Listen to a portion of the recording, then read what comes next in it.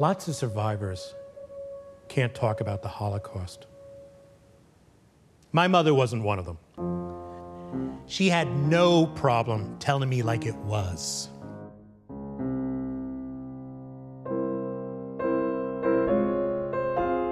Deep down, she knew it was just a matter of time before the family was discovered.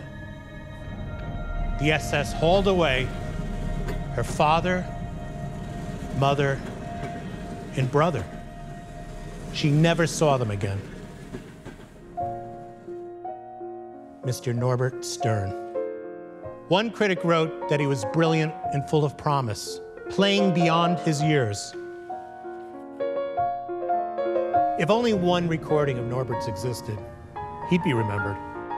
So it's up to me to see that the world never forgets him.